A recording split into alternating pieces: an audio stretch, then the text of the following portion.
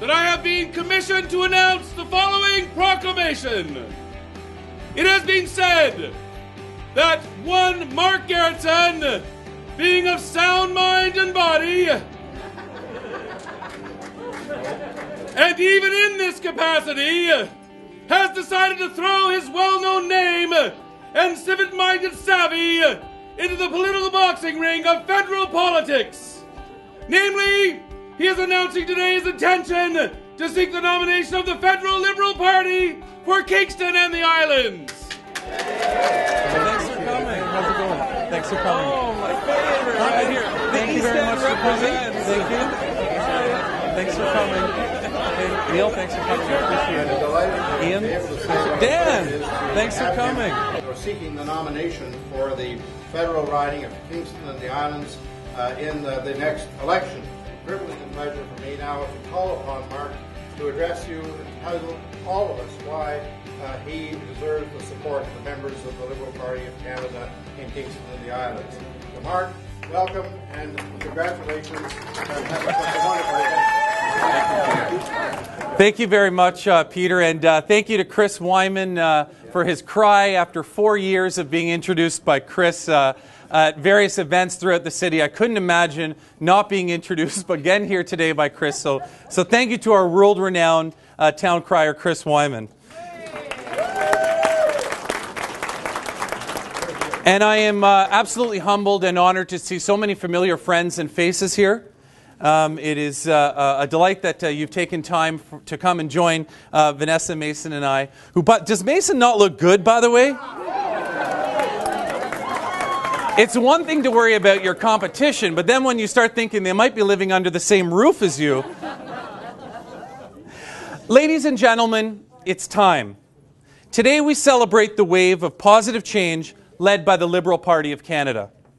Today I ask you to help me become the next member of Parliament for Kingston and the Islands.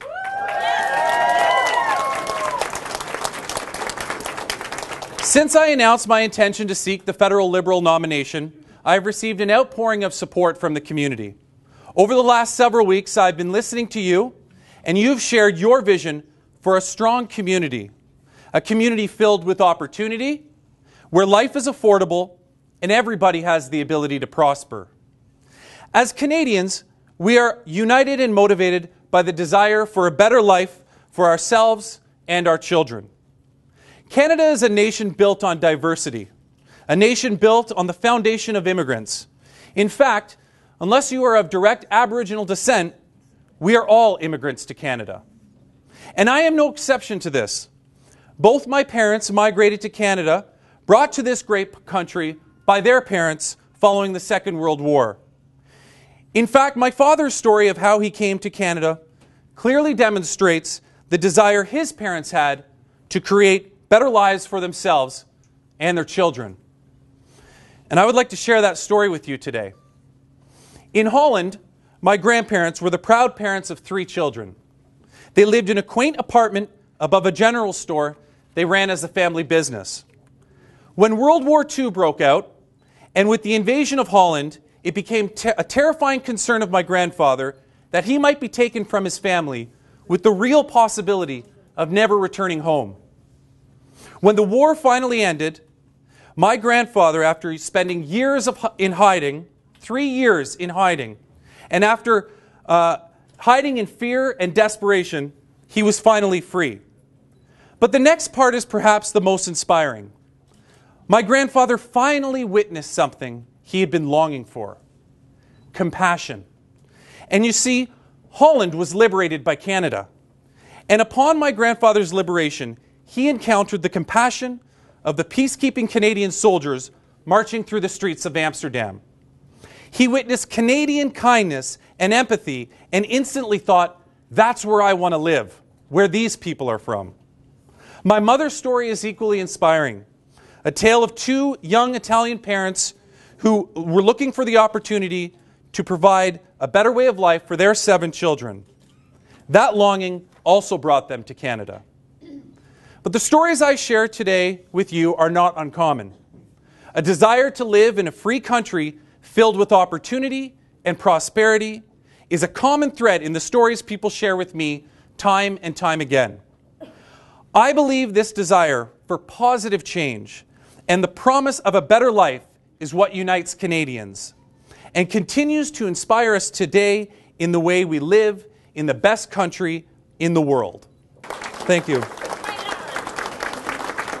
Because as different as everyone in this room may be, we all share the same desire of creating a better life for our children and their children.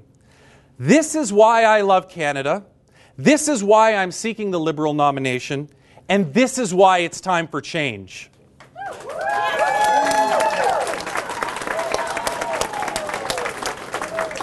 I will be honest, though, I am concerned. I am concerned about the direction our country is heading, being led by Stephen Harper. His party has been in power for 9 long years, during which time we have seen again and again the dismantling of these great values my grandparents, your grandparents, sought out in Canada. What happened to the peacemaking country Canada used to be? What happened to the Canada built on protecting and providing for each other while also encouraging individuals to fulfill their own potential?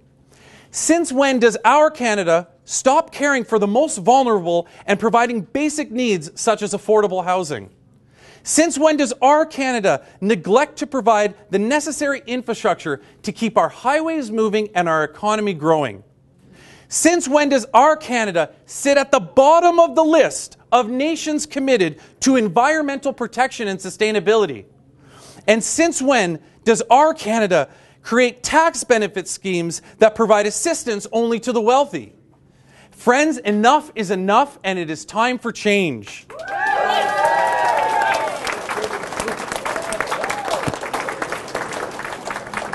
The Liberal Party of Canada now has a dynamic leader who is dedicated to bringing the right people to the table to make the best decisions together, responsible to the people of Canada. When I first met Justin Trudeau, I was impressed by his commitment and his vision to bettering the lives of all Canadians. When he visited Kingston last year, a number of you here today heard him speak about his commitment to the principle of a fair balance between the economy and social justice. He is committed to a collaborative approach that is built on discussion and compromise through democratic government. Justin offers a fresh change to the tired, negative approach we have seen come from the Harper government over the past several years. I believe Canadians are tired of Harper's top-down, centrist approach, where even the MPs in his own caucus don't feel free to speak their minds.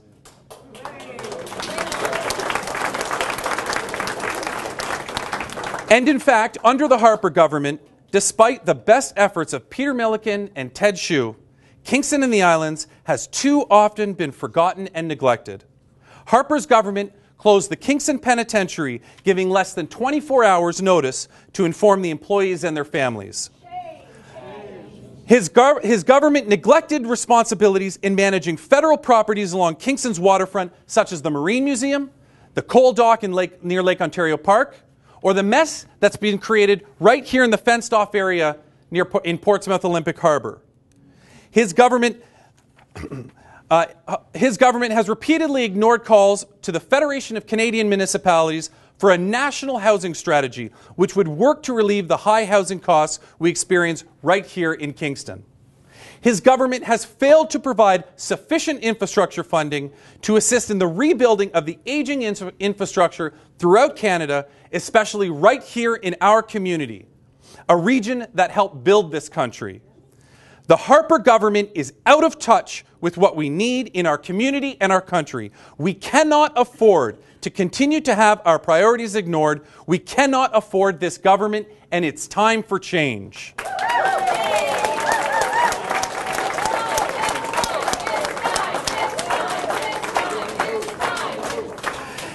It is because of my concern for these and other changes and their looming consequences that I put my name forward to represent you as the next Member of Parliament.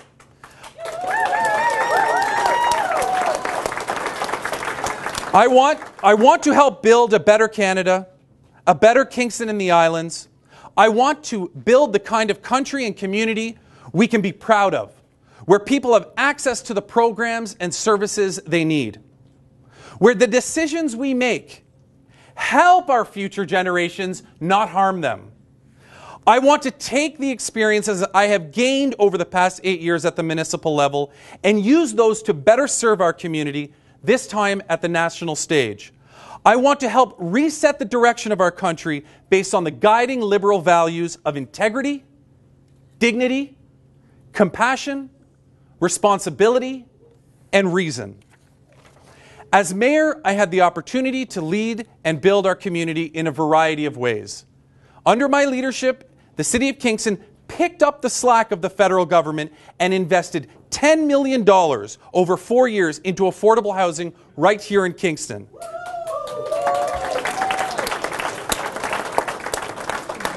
This assisted people from across the economic spectrum, whether through social housing or affordable mortgages, into financial situations where they were not just indebted to, but rather given the tools to get on their feet and realize their full potential.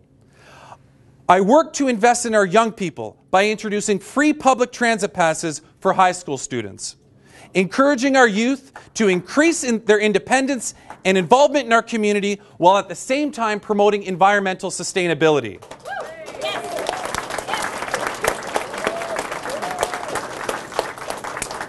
I led the charge for a World Health Organization approved age-friendly plan that focused on building community that puts the growing number of seniors in our region at the forefront when making decisions by City Council.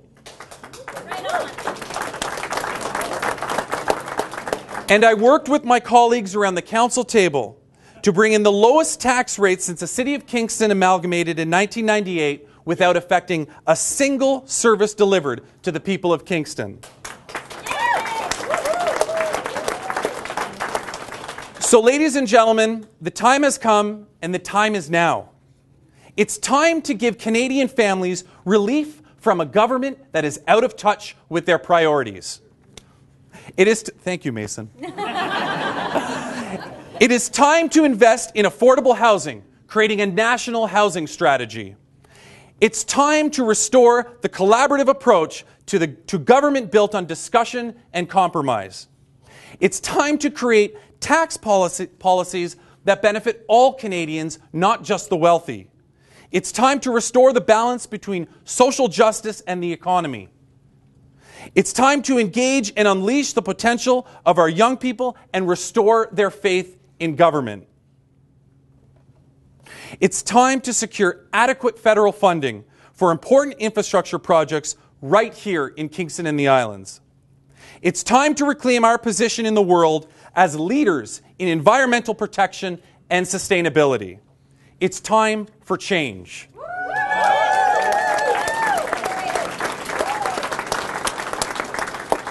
So, ladies and gentlemen, this is why I am asking you to put your faith in me to take our agenda to the national stage. Let me be your change.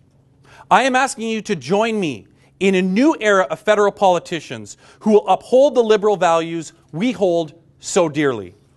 I am asking you to elect me, the next candidate of the Liberal Party for Kingston and the Islands. I want to listen to you. I want to work for you.